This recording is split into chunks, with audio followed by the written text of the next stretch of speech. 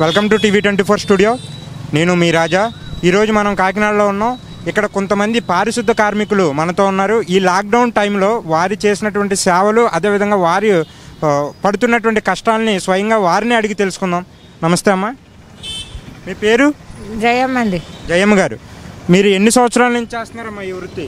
ఇది చిన్న వయసు నుంచి చేశాను బాబు. బదిలీలు చేసేదాన్ని. బదిలీలు చేస్తుండగా కోర్టుకి వేస్తే 30 మందికి 22 మంది మిగిలాం. 22 మందికి 10 సంవత్సరాలు, 6 సంవత్సరాలు, 7 సంవత్సరాలు వేసారు. 6-7 సంవత్సరాలు అలాగే వేసారు సార్.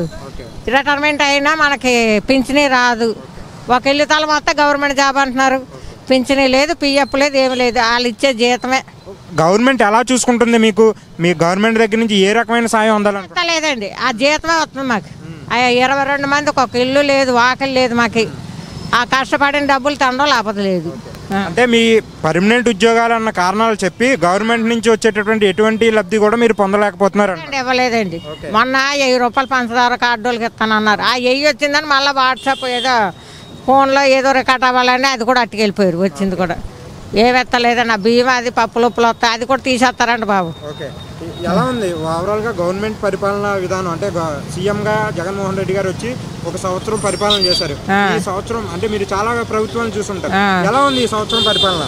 ఎలా ఉందండి, జరిగిన వాళ్ళకి జరుగుతుంది, జరగకపోయిన వాళ్ళకి ఈ వారంటీ వాళ్ళు కూడా మనిషికి ఒకలా చూస్తున్నారు బాబు. అంటే ఈ సంవత్సరం కాలంలో మీరు పడినటువంటి కష్టాలు కానీ, ఇబ్బందులు కానీ, అంటే జగన్మోహన్ రెడ్డి గారు పాదయాత్ర చేసినప్పుడు అనేక హామీలు ఇచ్చారు. అవి ఎంతవరకు నెరవేర్చారు మీ పారిశుద్ధ కార్మికులు? మాకు మట్టుకు ఏం జరగలేదండి. మా ఇంటి మట్టుకు ప్రధానంగా మీరు ఏం కోరుకుంటున్నారు గవర్నమెంట్ దగ్గర? ఇల్లు లేదు బాబు, ఇల్లు పిల్లలు కావాలి కదా. నేను రిటైర్ అయిపోతా, ఏమి లేదు మీకు. అంటే పర్మనెంట్ ఉద్యోగాలు కాబట్టి మీకు పిఎఫ్లు కానీ ఇవే లేదు బాబు, ఏమి లేదు. పిఎఫ్ ఏమి లేదండి, ఆ జీతమే వస్తుంది సార్.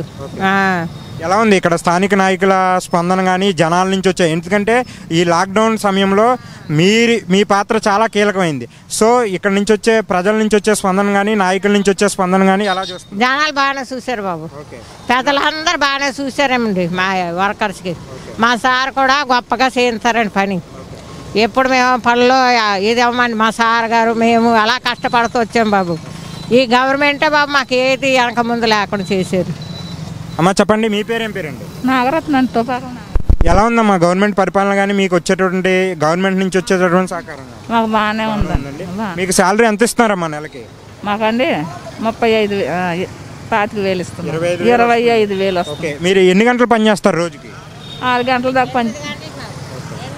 8 గంటల నుంచి 6 గంటల దాకా.